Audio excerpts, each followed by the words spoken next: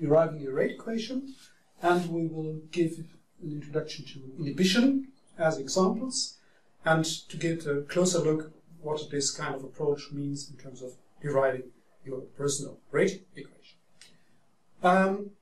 Let's have a go. Okay, inhibition, what does that mean? Generally, we have something where we say we have the common setup of having a substrate.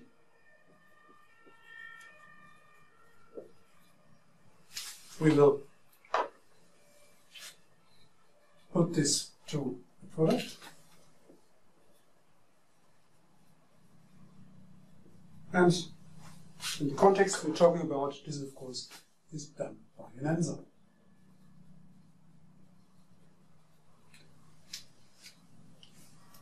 Also, there is an inhibitor.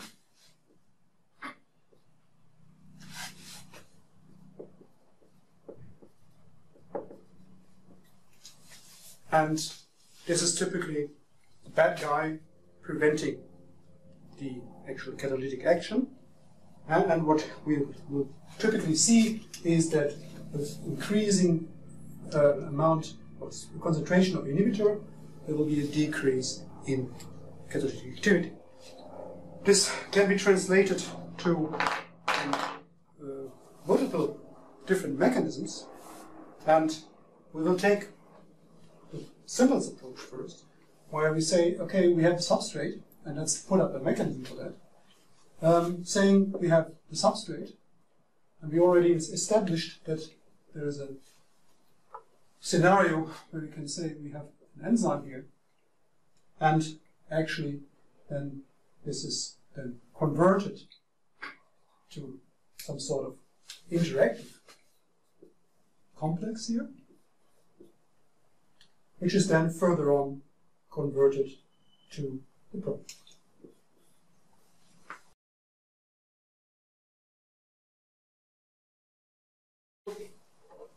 Apply the principles, saying, okay, what do we need? We need one rate limiting step.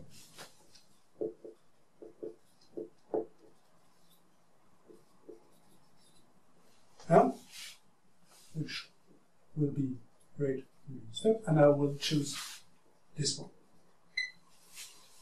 We will see in further examples that choice, of course, makes a difference in what you get as a rate equation, but they're all valid, so there's no real guideline other than experience which step to choose as the actual rate limiting step. And for that we will then get a rate constant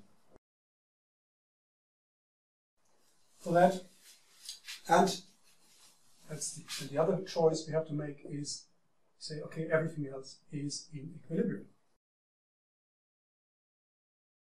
We depict this by putting the full equilibrium here, and I will denote this to be K as the equilibrium constant, which in this case then means that K here translates to that the ratio of, in this case, the species AE,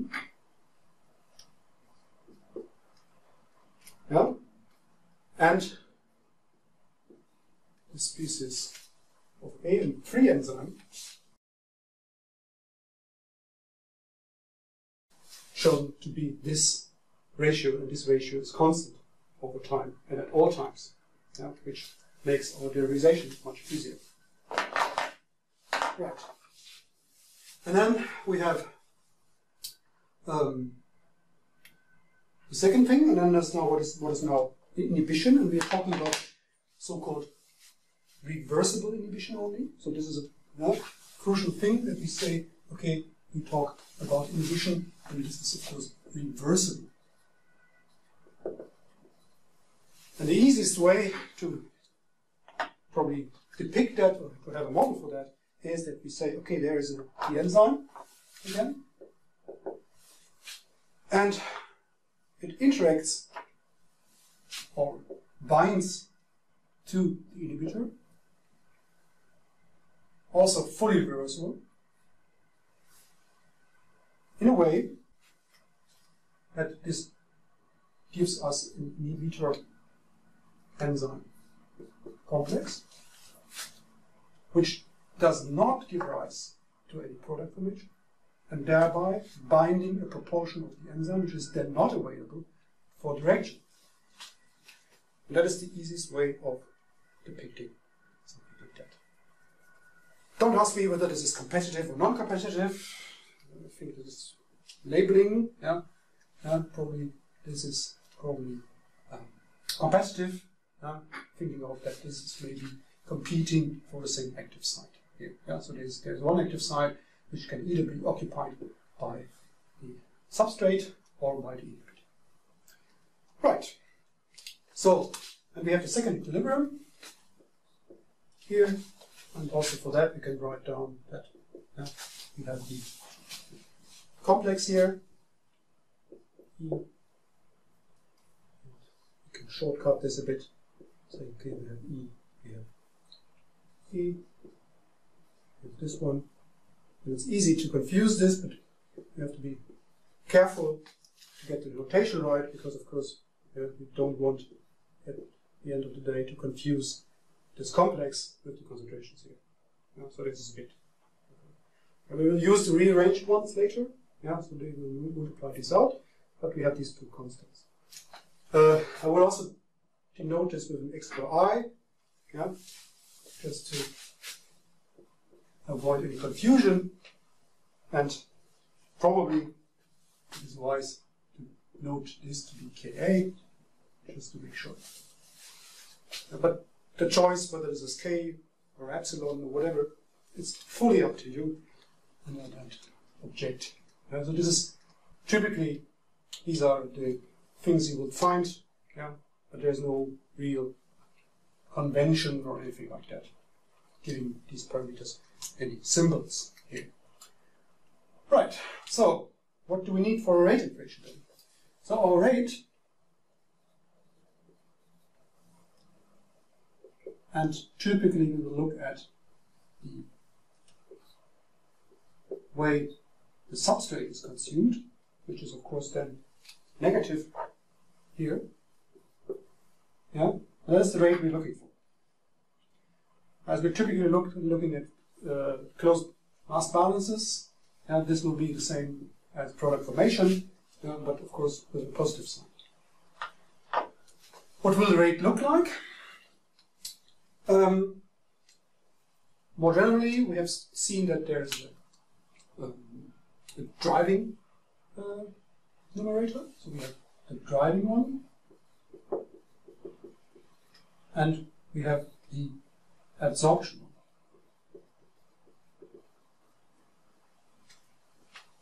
one. So these two ingredients will need. The likelihood of direction to take place is proportional to the concentration of AE. So this is our driving concentration. I think this is the likelihood for that to react is given by K.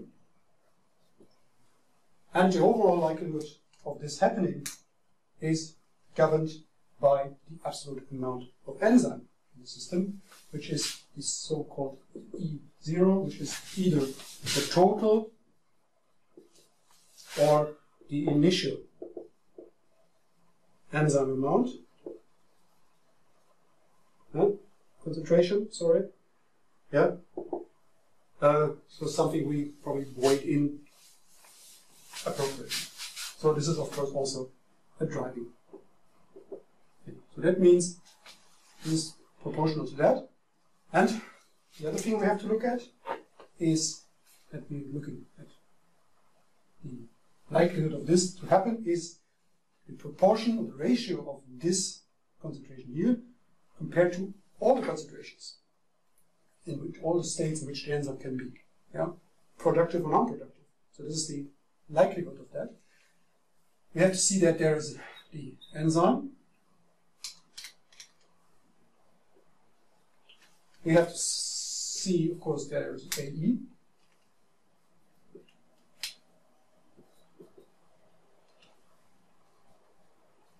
And as an addition, now we have this complex here, which is, of course, not a bad guy, or whatever. Yeah, think of this, which is actually preventing the actual catalysis to happen, which not necessarily a bad thing, but for something, if you want something to be productive, then typically this is the scenario we're looking at. Looking at that, and to cut things short, the overall outcome of this is very straightforward. Now we will put all these back by constants. So we will use these two equations to substitute this one and this one. You will find, unsurprisingly, or surprisingly, whatever state you're in, is that there is an enzyme concentration in all of these terms left, which we then can multiply out and then cancel out because it's a nuisance anyway. We don't need that, and that's preventing us from having a rate equation. And the end result will look something like that. So it's E0, it's K, and it's the concentration of A in the driver.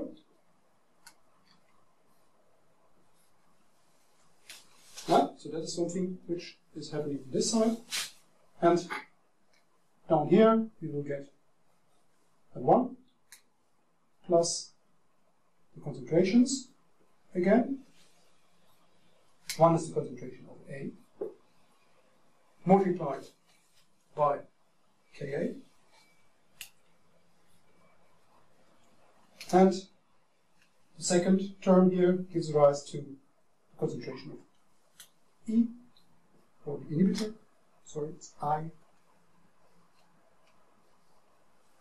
and the complex. And there we are. And that's inhibition, yeah, to us. What does that look like, actually? You know, you can do two things. You depict that. Yeah, two ways of doing this. What you will get is the following curves, is that you will have some sort of activity or rate as a function of inhibition concentration.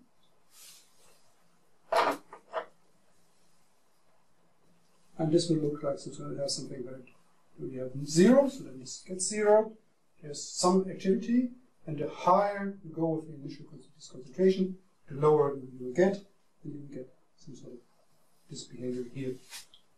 Yeah? This is one way of depicting that. The other way is that if you look at rate as a function of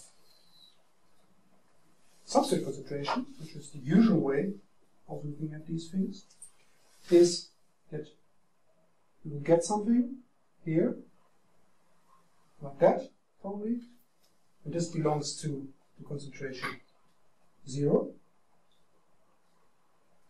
And then you get to more and more declined version of that. Yeah, so this is going down with E going up. And that's the behavior you probably also will find experimentally. Yeah, these two terms, and then you can fit the constant to that accordingly to your experimental results. So that is all about reversible inhibition in its simplest form. Right. Okay.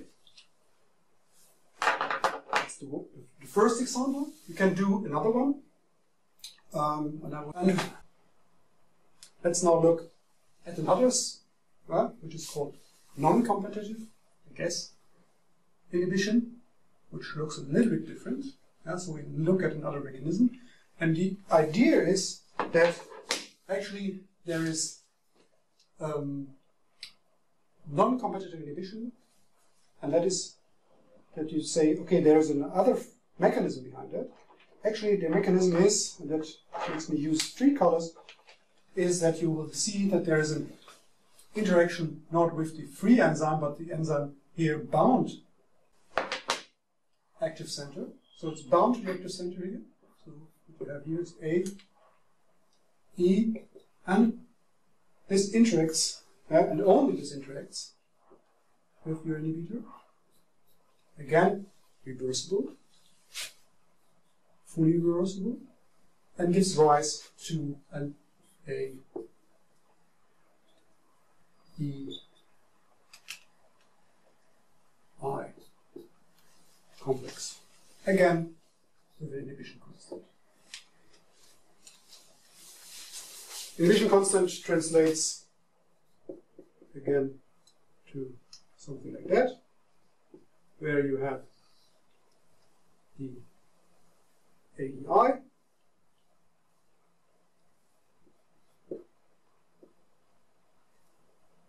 yeah, so we have A, E, I,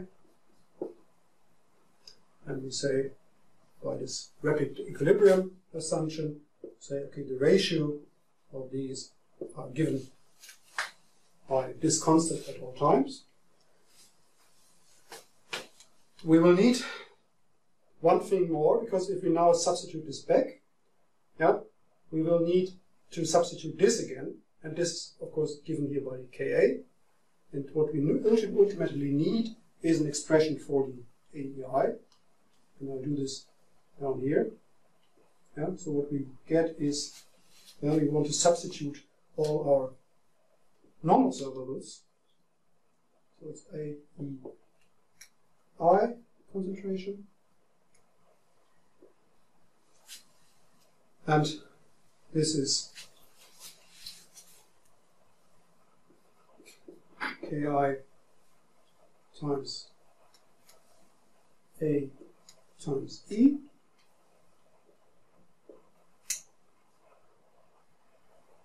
times the inhibition. So far so good.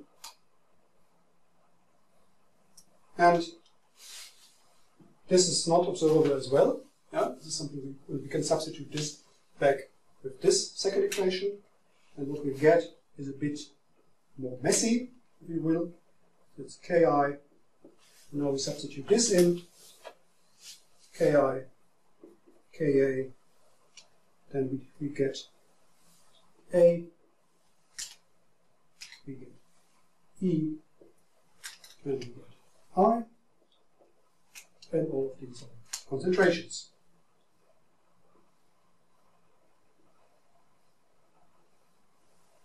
So far so good. So this is what we need later on to substitute this species back. So we have two equilibria in a row. First this one, starting from a non-observable, we relate this back to our measurable or observable species here. And then rate, again, will be two things. Again, small k, there will be the initial or absolute amount of enzyme driving the whole thing, and this is still the same thing here, where we have A, E, and down below we get all the species, which are E, which are again AE, and last but not least, it's our A, E, I.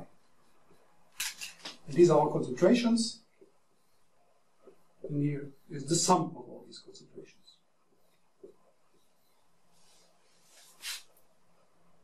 We substitute this back, we get something which is very similar to the other one, yeah? So don't forget this plus sign here. And then, yeah, and again I will do this for experience, probably want to do this a little bit more in detail. Yeah, this will give rise to A concentration, we have E, which ultimately will be cancelled out. Yeah, E will be in all these. Yeah, we will find E in all these. And E is here. For AE, we will substitute essentially this equation, where it's A times E. For this species here, we will substitute this continuity. There's also an E here, so we can multiply this out and cancel it out. This will give rise to KAA concentration. Yeah? And the other one will give rise to this a bit more ugly term maybe, so this will give rise to KI, KA,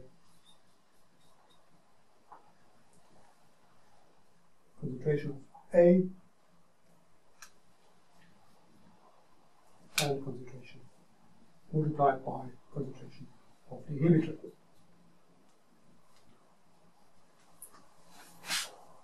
And you may want, but that's only for cosmetic reasons, you may want to have a new inhibition constant, Ke prime, yeah, which is the multiple of Ki and Ka, yeah, in order to have only one constant here, but this is not really necessary, yeah, so that is something you can do, you don't have to do. Yeah, as Ki is not alone in this equation, there's no way of separating them anyway, so there's no need to have two different values here, but that's up to you. I would do that for a simple kinetic reason. Yeah. To see the difference in the equation is subtle, yeah, because the only difference is that we, in this kind of inhibition term here, there's also an A present, and it means that the inhibition is more pronounced, actually, the higher the substrate concentration is. So it's even worse, yeah, than we had before. So okay, we can keep the inhibitor out. Yeah, this may enhance or increase actually the amount of inhibition depending on the amount of enzyme A, or the amount of substrate A in there. Yeah, this may make a difference.